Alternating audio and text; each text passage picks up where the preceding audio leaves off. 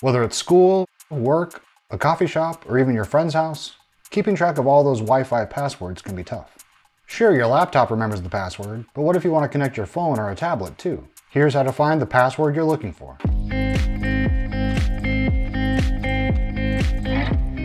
The first time you connect to a Wi-Fi network on a Mac or a Windows PC, both the network name and password are stored. That's why your computer is able to automatically connect to the network the next time you're in the area. So if you need that same password to connect your phone or tablet, you can easily find it in your computer's settings. I'm going to show you 3 different ways to find the password to a network you've used before. If you're on Windows, you can skip ahead using the chapter markers below.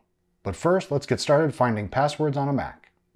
Whenever you enter and save a password on a Mac, it's stored in Keychain Access, the password management system for macOS. To start tracking down those missing passwords, use the search feature to open the Keychain Access app. Once you're there, in the System Keychain section on the left-hand side, click on System. Click on Passwords at the top of the window. Find the Wi-Fi network you want the password for and double-click on it. And then check the box next to Show Password. You'll probably be prompted to confirm you have permission to go digging around like this, so enter your password or use Touch ID if you have it. You may also need to enter an administrator's name and password as well. Luckily, I am one. Once you've cleared the security screening, the password field now shows the password you used to log into that Wi-Fi network. Now you can enter that password into your phone or tablet and get that device connected to Wi-Fi too. And if you're using an earlier version of macOS, your Keychain Access app will look a little different, but the info is all in there. There are 2 different ways to hunt down a password on Windows. The first one requires you to be connected to the Wi-Fi network in question to find the password. To begin, search for the control panel. Then go to Network and Internet, and Network and Sharing Center.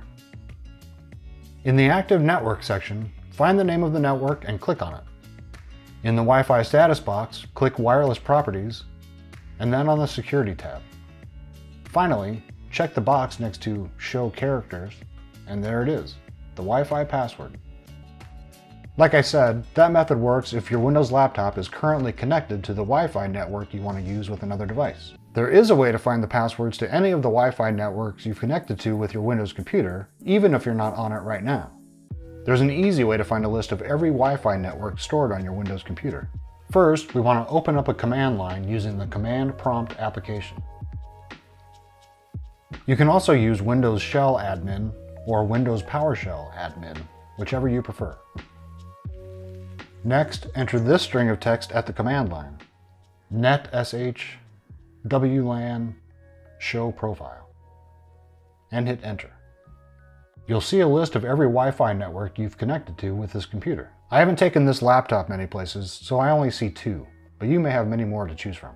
Once you find the network you want, type this in at the command line: netsh wlan show profile, same as before, then quote, the Wi-Fi network name, and end quote. Then key equals clear, and hit enter. You should now see a bunch of settings for profile, connectivity, security, and cost. But of course, we're looking for the Wi-Fi network password, which we'll find right here under Security Settings next to Key Content.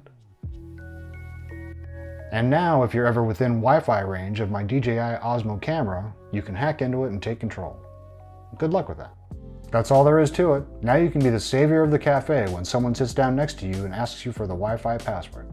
For more info on keeping your personal password safe, head on over to CNET.com and check out the best password managers to use and 9 rules to follow when creating a password.